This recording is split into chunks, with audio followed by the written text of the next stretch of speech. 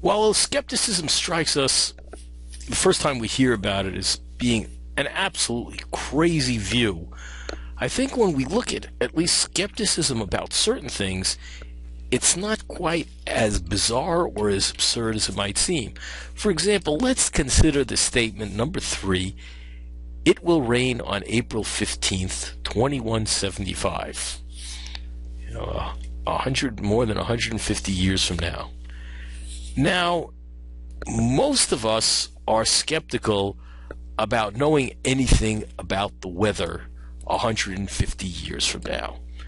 The idea being that even if scientists, meteorologists can predict weather over a short period of time, the next week, the next month, they just don't understand enough of the factors of the universe to really be able to in any way predict what the weather is going to be like on April 15th in 2175.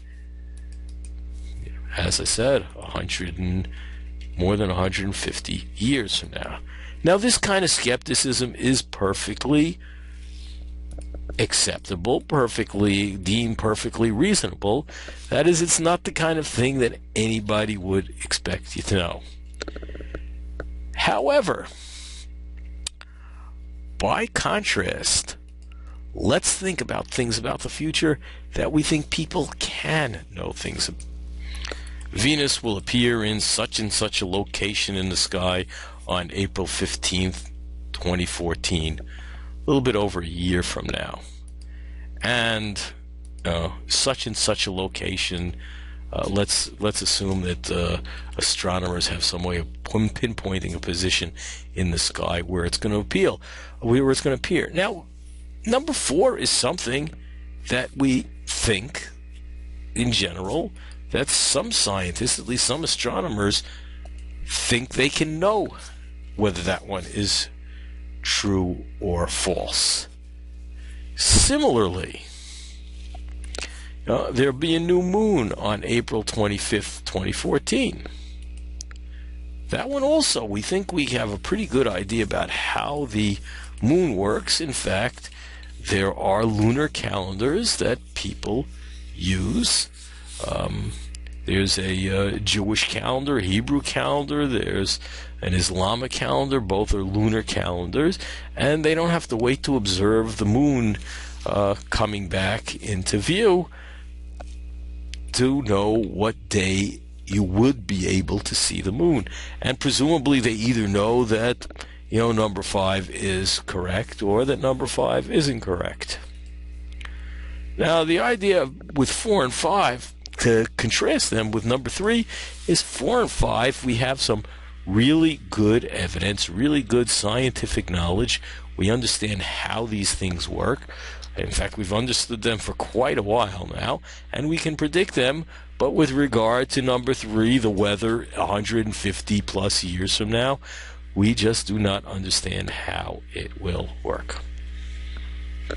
Now let's consider yet another proposition. Proposition 6. A meteorite will strike the Statue of Liberty tonight. Now, most people realize that nobody knows whether something like 6 is true. It's just meteorites. While we understand a little bit about them, they're too small to really be tracked, and we don't quite understand how the gravitational forces of planets draw them in. So just to recap, virtually everybody's a skeptic about 3. Most people believe that scientists can know propositions like 4 or 5, but one of the problems is maybe they're not true.